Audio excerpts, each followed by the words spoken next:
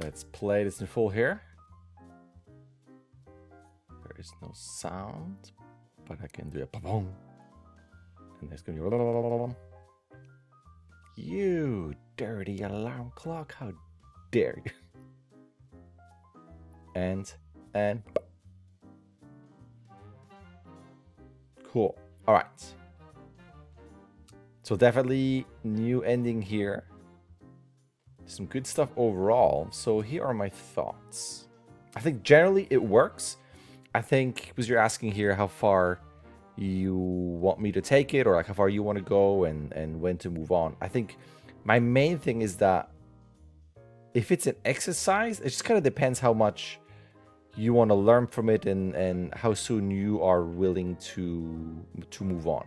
For me, it's things like, from a technical point of view, when he wakes up here, there's just some moments where it gets very sharp in terms of that body stopping, the leg stopping at the same time, kind of on a linear key, and then having a bit of a droop. Like it's kind of like not a moving hole, but it's also a bit of a drift back. And then that could have a bit more of a snappy timing on the exit. It's kind of like, not that fast, but just a bit faster. This is all cool. And then we're back into kind of step mode. So I would definitely continue if you want to present that somewhere so it's not too much of a mix.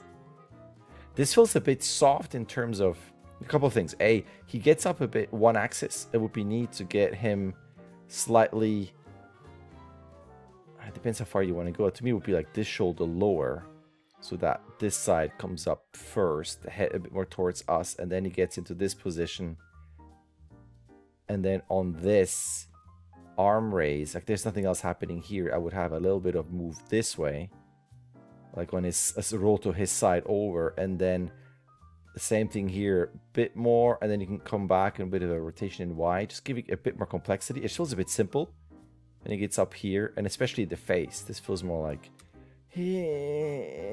as opposed to, that hurt. And then, on this here, watch out. I think we're a bit low with the pupils. We're kind of starting to lose them. I don't mind having anticipation like this where he gets ready. But then I would make it zippier. Once you're here, it's faster. I feel like I'm seeing this shape a lot as opposed to feeling it. Like this, it's too slow where this stretch feels more like a character that's off model. This is cool. I like that you have a shake and then up.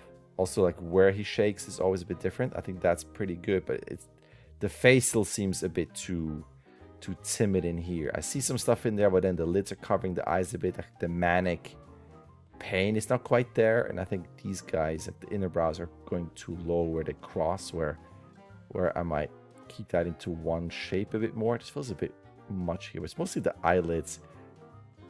Is it going too high? It feels like it looks a bit too high. But at that point, I would have a bit of a snarl and gritted teeth. And then you can always relax, so then you can come back into it here. But even this feels a bit much. At least it's fast enough.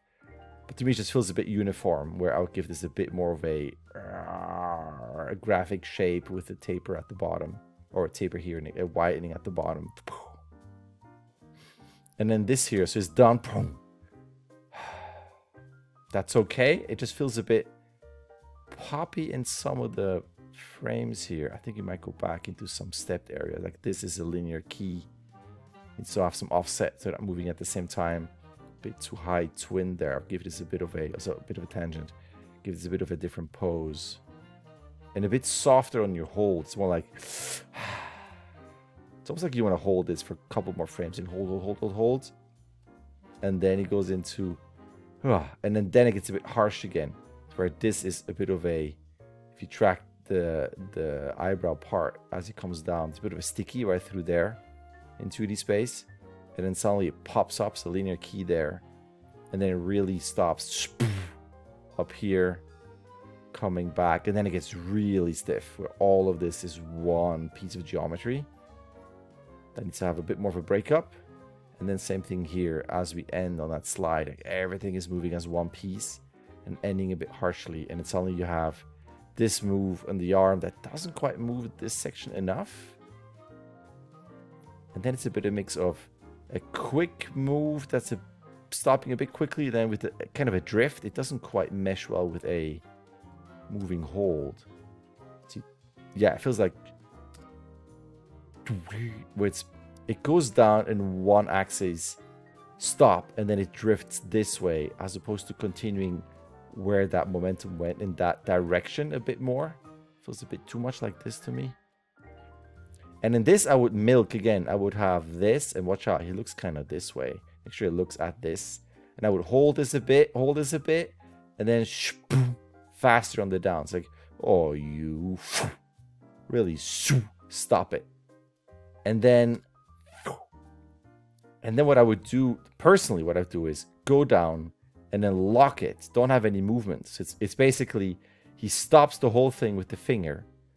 But then you have like a slow tremble, high frequency as it gets bigger. Like that vibrating puck here starts to vibrate more. And that's when it goes through here, into the elbow, into here.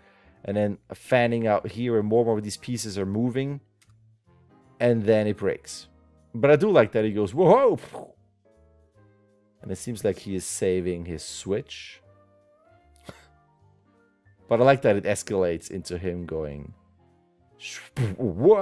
but it feels a bit too fast in terms of this is moving, drops down, and immediately goes here. And I guess, I mean, if this is his prized object here, that he would immediately react to it. But there's something beat-wise where I feel like he wants to go and hold a bit, looking here, and goes, wait, oh no. Just even if it's a couple frames of wait, looking here, darting, and then over here, and then he goes out into that. Subjectively. That's what I would have for all of this. All right, and let me know if that makes sense. Thanks. All right, there's an email. You can sign up. You can start whenever you want. You can submit whenever you want. You get 16 submissions. Either way, a like and subscribe would be awesome. All right, thank you.